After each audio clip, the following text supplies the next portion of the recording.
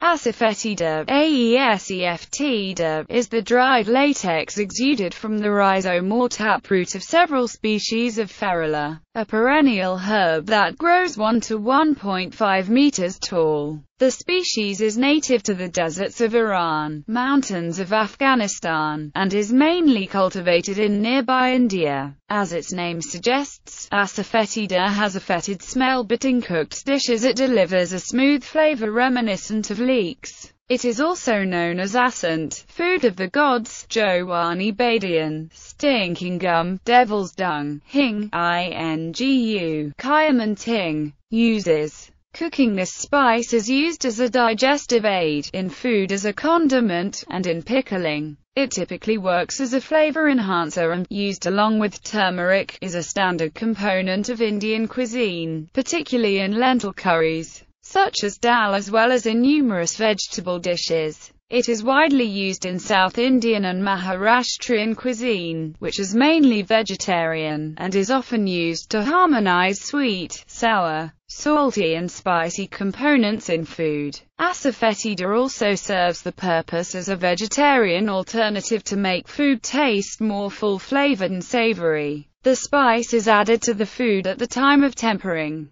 Sometimes dried and ground asafoetida can be mixed with salt and eaten with raw salad. In its pure form, its odor is so strong the aroma will contaminate other spices stored nearby if it is not stored in an airtight container. Many commercial preparations of asafoetida utilize the resin ground up and mixed with a larger volume of wheat flour. The mixture is sold in sealed plastic containers with a small hole at the bottom, allowing the diluted spice to be dusted lightly over the food being cooked. However, its odor and flavor become much milder and more pleasant upon heating in oil or ghee, acquiring a taste and aroma reminiscent of sautéed onion and garlic. It is used widely by the merchant caste of the Hindus and by adherents of Jainism and Vaishnavism, particularly in Rajasthan, Gujarat, Karnataka, Andhra Pradesh, Tamil Nadu and Maharashtra, who do not eat onions or garlic. It is used in many vegetarian and lentil dishes to add both flavor and aroma as well as to reduce flatulence. It is, however, one of the pungent vegetables generally avoided by Buddhist vegetarians. Medical applications: anti-flatulent.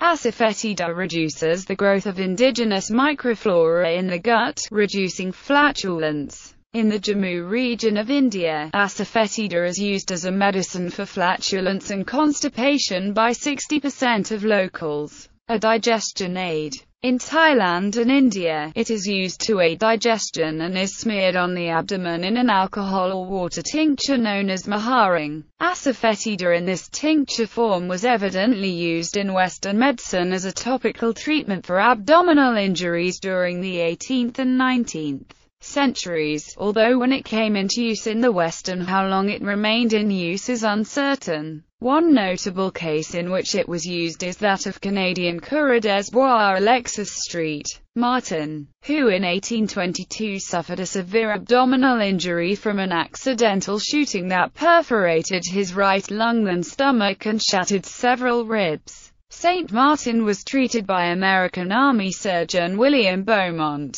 who subsequently used St. Martin as the subject of a pioneering series of experiments in gastric physiology. When St. Martin's wounds had healed, there remained an open fistula into his stomach that enabled Beaumont to insert various types of food directly into St. Martin's stomach and record the results. In his account of his treatment of and later experiments on St. Martin, Beaumont recorded that he treated the suppurating chest wound with a combination of wine mixed with diluted muriatic acid and 30 to 40 drops of tincture of asafoetida applied 3 times a day, and that this appeared to have the desired effect, helping the wound to heal. Fighting influenza. Asafoetida was used in 1918 to fight the Spanish influenza pandemic. In 2009, researchers reported that the roots of asafoetida produce natural antiviral drug compounds that demonstrated potency against the H1N1 virus in vitro.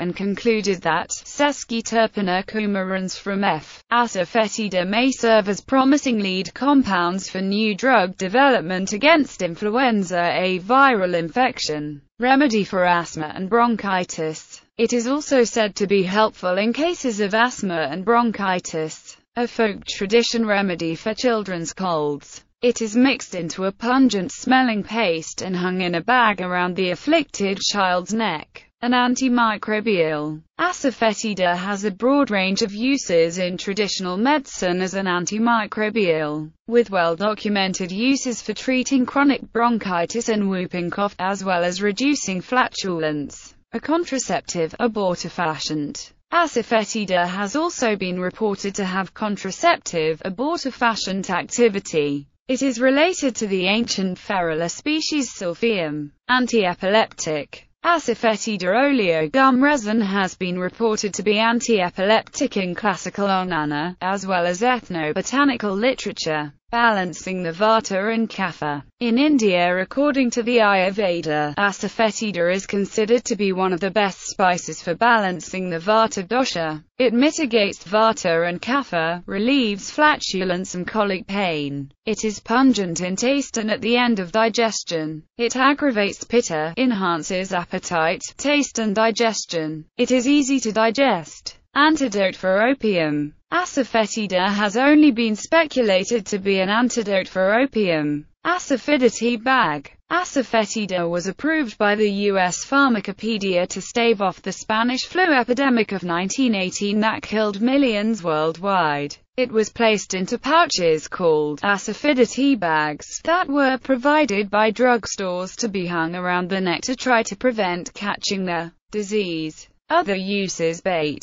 John C. Duval reported in 1936 that the odor of Asafoetida is attractive to the wolf, a matter of common knowledge, he says. Along the Texas-Mexico border, it is also used as one of several possible scent baits, most notably for catfish and pike. May also be used as a moth-light trap attractant by collectors, when mixed by approximately 1 part to 3 parts with a sweet fruit jelly. Repelling spirits. In Jamaica, Asafoetida is traditionally applied to a baby's anterior fontanelle to prevent spirits from entering the baby through the fontanelle. In the African American hoodoo tradition, Asafoetida is used in magic spells, as it is believed to have the power both to protect and to curse. In ceremonial magic, especially from the Key of Solomon the King, it is used to protect the magus from demonic forces and to evoke the same and bind them. History in the West.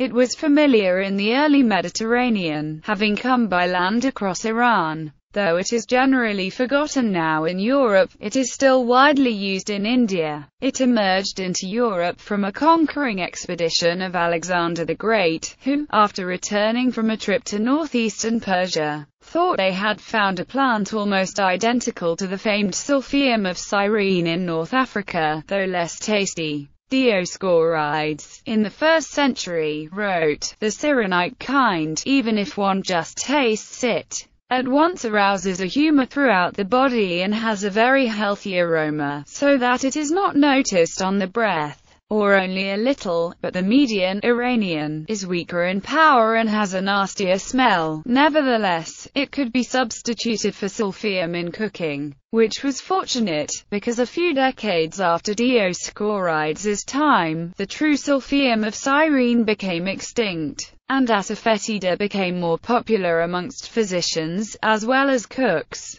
Asafoetida is also mentioned numerous times in Jewish literature, such as the Mishnah. Maimonides also writes in the Mishneh Torah, in the rainy season, one should eat warm food with much spice, but a limited amount of mustard and Asafoetida. Asafoetida was described by a number of Arab and Islamic scientists and pharmacists. Avicenna discussed the effects of Asafoetida on digestion. Ibn al-Baitar and Fakhr al-Din al-Razi described some positive medicinal effects on the respiratory system. After the Roman Empire fell, until the 16th century, Asafoetida was rare in Europe, and if ever encountered, it was viewed as a medicine. If used in cookery, it would ruin every dish because of its dreadful smell, asserted Garcia de Orta's European guest. Nonsense, Garcia replied. Nothing is more widely used in every part of India, both in medicine and in cookery. All the Hindus who can afford it buy it, to add to their food, cultivation and manufacture. The resin-like gum comes from the dried sap extracted from the stem and roots and is used as a spice. The resin is grayish-white when fresh but dries to a dark amber color. The Asafoetida resin is difficult to grate and is traditionally crushed between stones or with a hammer. Today, the most commonly available form is compounded Asafoetida, a fine powder containing 30% Asafoetida resin, along with rice flour and gum arabic. Ferula Asafoetida is a monoecious, herbaceous, perennial plant of the family Apiaceae. It grows to 2 meters high, with a circular mass of 30 to 40 centimeters. Leaves. Stem leaves have wide sheathing petioles. Flowering stems are 2.5-3 m high and 10 centimeters thick and hollow, with a number of schizogenous ducts in the cortex containing the resinous gum. Flowers are pale greenish-yellow, produced in large compound umbels. Fruits are oval, flat, thin, a reddish-brown and have a milky juice.